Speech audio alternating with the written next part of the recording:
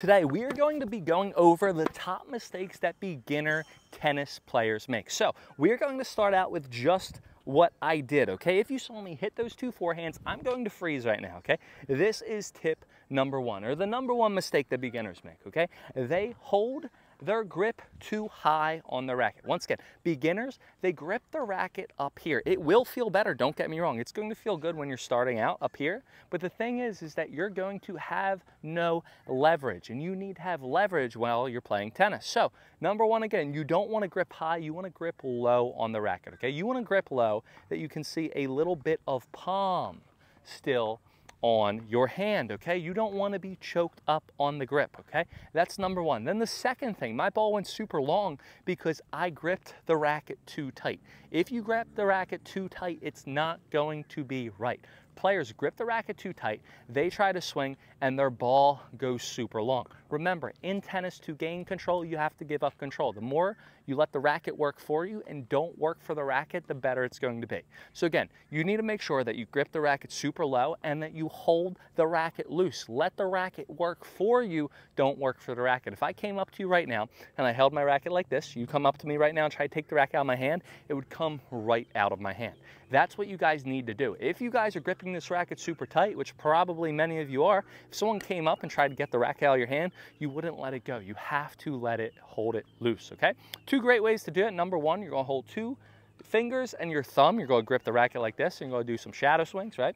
And then you're going to hit. It's going to teach you how to hold it loose. Another thing that you can do is you can squeeze your dominant wrist with your non-dominant hand, okay? And you're going to hit again and feel that looseness. By squeezing your wrist, it's going to not allow you to squeeze your racket super tight, and it's going to teach you that muscle memory, okay? So hold the racket low and grip the racket loose, okay? That's the first thing. Now the second thing, okay, players, they're holding the racket low, they're gripping the racket loose, but their ball is still going long. A lot of beginners, when they swing, they end up going like this. Again, a lot of beginners, when they swing, they end up going like this. I'm going to turn around to you guys now. Here we are when we swing. A lot of beginners, they end up going like this. What is wrong with the picture?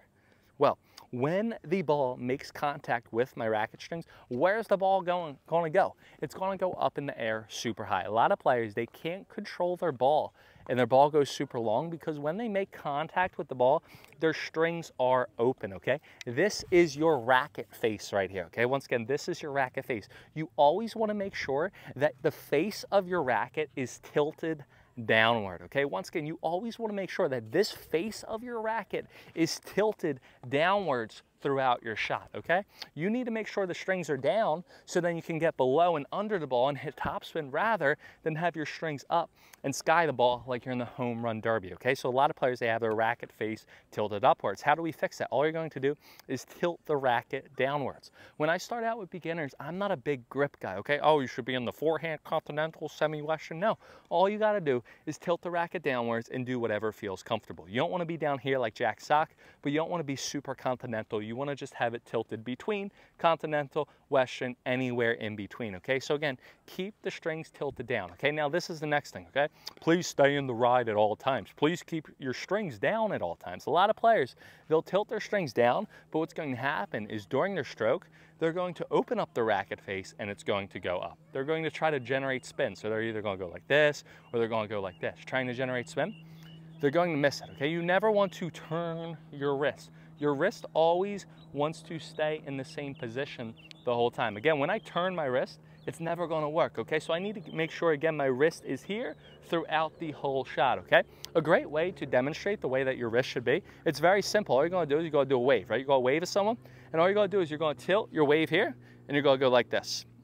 Again, I'm never turning the ignition. All I'm doing is doing a wave, and I'm waving to the side, okay? That's the next thing that beginners players go wrong, okay? The next thing, okay, they don't turn. You need to turn in tennis. If you don't turn, you're not going to have any leverage. You're not going to have any momentum. A lot of players, they're swinging like this, okay? And when they're swinging like this, I forgot to even tell you guys about this, okay? A lot of players, they swing like this. You need to swing low to high. Let it fly. Low to high, okay? If you want to think of a clock, 12 o'clock's up here, 6 o'clock's down here, all you're going to do is swing 6 to 12. You're going to swing low to high. Low to high, let it fly, okay? You need to do two things in tennis. Number one, you got to hit the ball forward to get over the net. Oh, I messed up. Number one, you gotta hit the ball forward, but then number two, you gotta swing up to get the ball over the net. How do we accomplish both things? All you're gonna do is swing low to high, okay?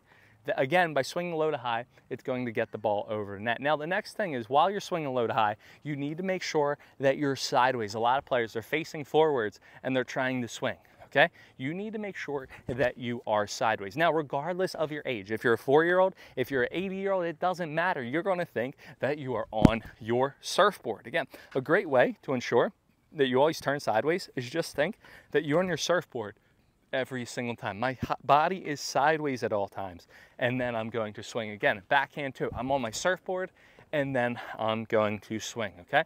So if you're a beginner, if you're just starting out, make sure, again, you grip the racket low, you hold the racket loose, you swing low to high, you turn your body, you keep your strings down, and you're going to be so much better off while you play tennis. If you guys have any questions, comments, or concerns, or if this video helped you, please let me know in the comments below. Make sure to check the ebooks out. I just released them. Links in the description. Make sure to follow me on Instagram.